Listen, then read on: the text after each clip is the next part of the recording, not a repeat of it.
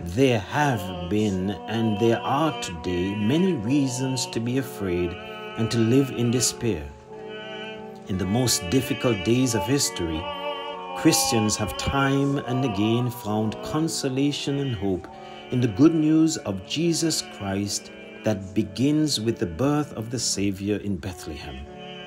The pandemic has everywhere torn the social fabric, causing massive unemployment and even hunger, rending our connections to each other, revealing and exacerbating inequalities, raising havoc and dissent.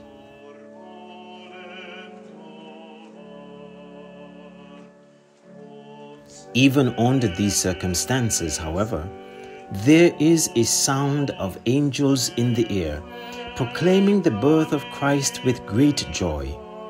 As Christians, we glimpse in this singular event the birth of the child Jesus in a desolate village at the margins of the Roman Empire, the fragile beginnings of our own redemption.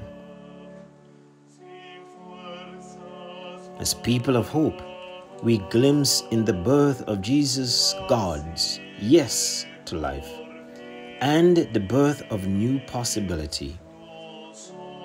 Celebration of Christmas in churches and families this year will be tempered by the physical distancing and other restrictions brought on by our concern to protect each other from the coronavirus.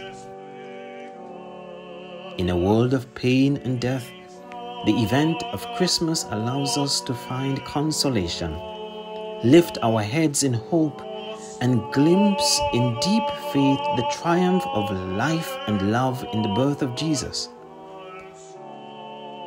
This is good news of great joy for all people.